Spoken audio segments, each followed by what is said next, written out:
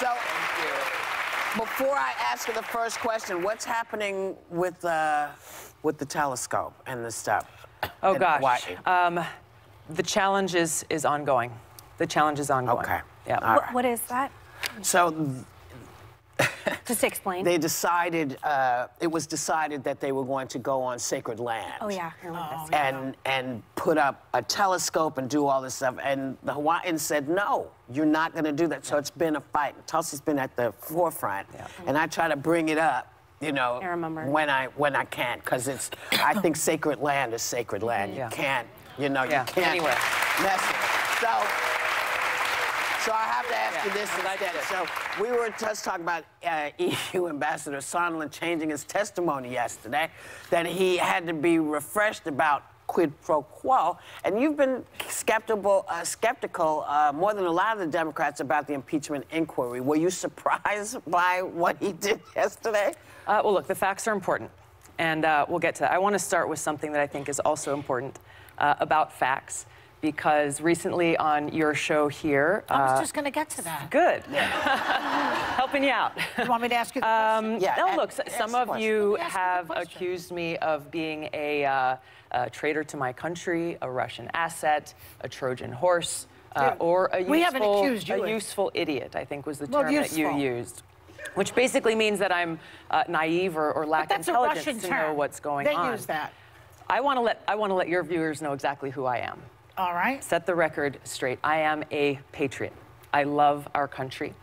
I am a strong and intelligent woman of color, and I have dedicated almost my entire adult life to protecting the safety, security, and the freedom of all Americans in this country. It was the attacks on 9/11.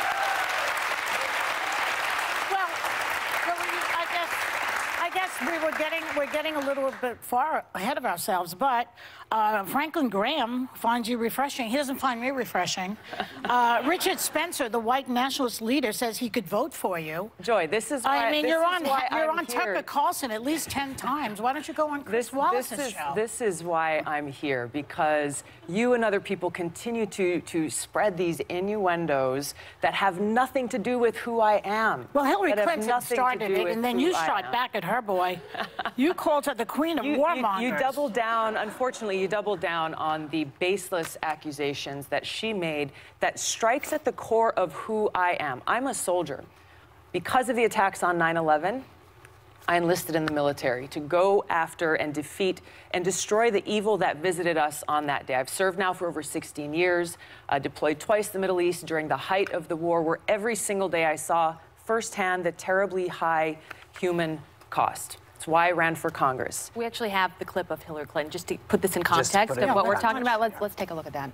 I'm not making any predictions, but I think they've got their eye on somebody who's currently in the Democratic primary and are grooming her to be the third-party candidate. She's the favorite of the Russians. They have a bunch of, you know, sites and bots and other ways of supporting her so far. That's assuming Jill Stein will give it up, which she might not, because she's also a Russian asset. So really? I mean, this is outrageous. This is outrageous and offensive on so many levels.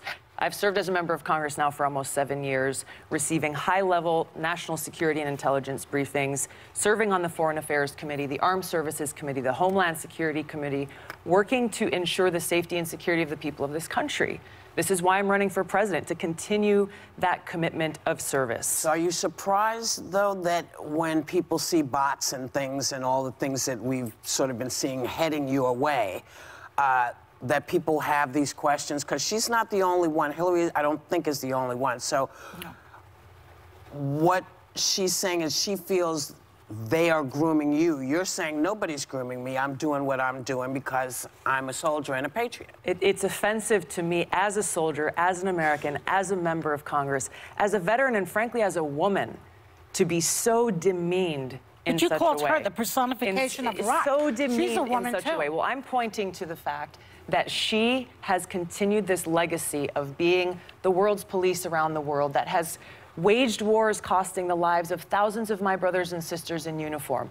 I'm speaking out against that and What's to your evidence change. to that? To change. Well, can I? Are you serious? Let's hear it. Are you serious? Let's hear it. I served in the war Not in you, Iraq. her. You're saying that she's exactly. she's a I warmonger. served How do in you the come war up with in that? Iraq Yeah. that she championed. She championed a regime change war in Did Libya. you not believe in that war? I believe the lies that were told to us. Well, so did she.